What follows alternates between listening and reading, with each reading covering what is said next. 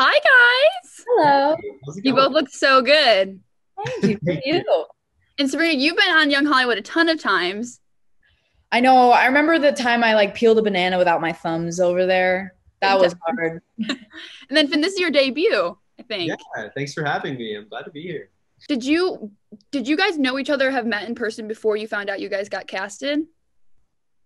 Well, at the chemistry read, yes. Yeah, But we that was met the at first the time I audition. met. Mm-hmm. And Yeah. you act really, really good on screen. So was it instant friendship? Like, were you guys excited right away to be able to do the project together? No, we're just good actors. Good. Yeah, no, we're just really good actors. Yeah. No, I think it was probably like a few days after we had both booked it. Sabrina came over and we were hanging out at the farm that I worked at. Goats.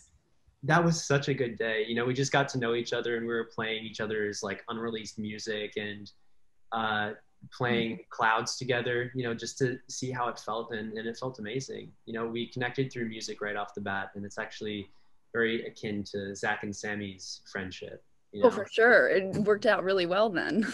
Yeah, exactly. And then in one of the opening scenes, Finn, going back and forth with like your crush in the movie about a picnic date. What would you guys, each of you, think in real life is the cutest date idea? Hmm. I mean, picnic's a pretty good one. I would say picnic on the beach, but you have to go on a hike first. That's so cute. A perfect date? Well, I guess obviously picnics are beautiful and wonderful. I also love a road trip. I think road trips are really fun. You get to know people like a lot quicker by being forced to be in a vehicle with them for a long time. And their music taste. And their You'll music know taste. it right off the That's a huge bat. thing, and that's a huge thing for me too. Like if the music taste isn't synced up, I don't know what this Right. will. If the music taste is not aligned, then we are not aligned. Not gonna work. Not gonna work. And then also in the movie, you guys are obviously constantly giving each other advice. Do you do that in real life? Were you behind the scenes giving each other advice a lot? Probably unknowingly, I think. Yeah, we just have conversations Yeah. about what's going on in our lives, and I wouldn't say that. I don't think like no You definitive. gave me advice for sure. I was What? like, oh, I felt like I was always going through something. I was like, Finn, what do I do? Like, just like, yeah. Yeah, Finn's I the best. suppose. If you guys were told that you had 24 hours to live, what would be one thing that you'd make sure that you'd want to do? I would want to bring all the people that I could that I love as close to me as possible. If they are around, and just go to nature and uh, explore and talk and just enjoy each other's company. Maybe like a beach bonfire or something. That would be a pretty epic way to say, I love you all. Let's dance around this fire. you know? Anything with the beach in you works That's out so pretty good. you. I Yeah, know. I guess I'm pretty predictable. I just like the ocean. I think I'd probably write like an album if I had 24 hours to live, like an acoustic album with all my closest friends.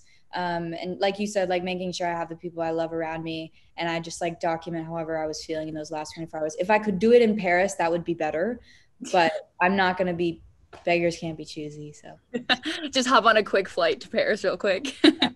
Do you guys think that have you seen it all through already? yeah. When you first watched it all the way through, did you cry at all? Yes. Bro, Simple answer. quick and simple answer, lots of bawling. I think the first time I watched it though, I was kind of in shock for a bit. And I didn't start crying until like 15 or 20 minutes after the movie had ended, which is Oh kind of wow. weird. But I was just sitting there like with my thoughts like, oh my gosh, like that was insane. Just taking it all in.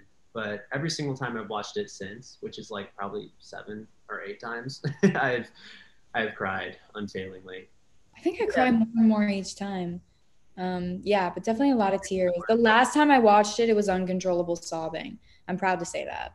And the first time I watched it, like you said, like I was processing until the very last end of the movie, which people will see. But it gets you. It really gets you there. Does because there's some really, really intense scenes. So when you guys are watching it, do you feel like you're watching not yourselves, or you know what I mean? Like, do you I feel like you're feel like watching I'm watching myself, not in that wig. Um, No, it is weird. I keep saying that. Like, I don't watch it as if I'm watching myself, especially because of the story, because I'm so invested in like the real story. I just felt like I was watching that story brought to life, which was really cool. Yeah. And the weird thing is, you know, having become so close with Sabrina and also knowing Madison prior to filming, I was expecting to watch this and think, oh, that's me and Sabrina and Madison.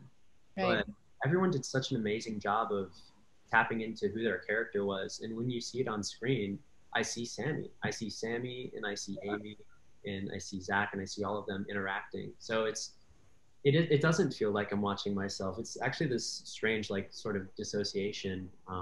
But I think that's good. It's perfect for the story because this is about them. This is about Zach and Sammy and Amy and their story together. Thank you guys so much for talking today. Thank Awesome. you so much.